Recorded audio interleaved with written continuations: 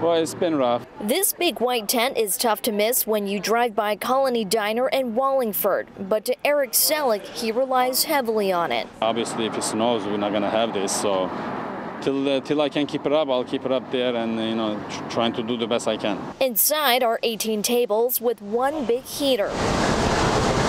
Big enough to keep his customers warm, but all of this comes at a cost.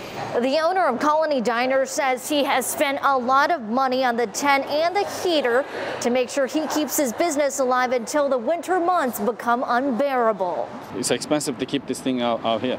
It costs me more for rent for this than the building actually.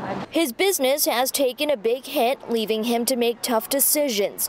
15 of his workers were laid off, including servers and kitchen workers. The months of March to May being the worst.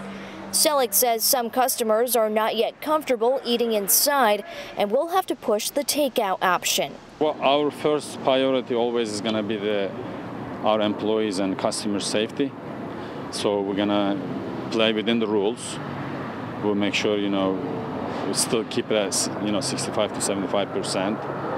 And I'm thinking probably till early spring, we're probably going to do more takeout orders. And he is not alone. Phil Barnett, co-owner of the Harford Restaurant Group and the Wooden Tap restaurants, have a similar game plan. But the challenge is also getting people to dine indoors. We bought 11 80,000 BTU heaters, and we also bought another almost 30 of the mushroom heaters. And with that, we're going to deploy those out to the individual restaurants. Barnett is working on opening up another location with the awareness now is a tough time to do business, but he is not letting that stop him. Carmen Chow, Fox 61 News.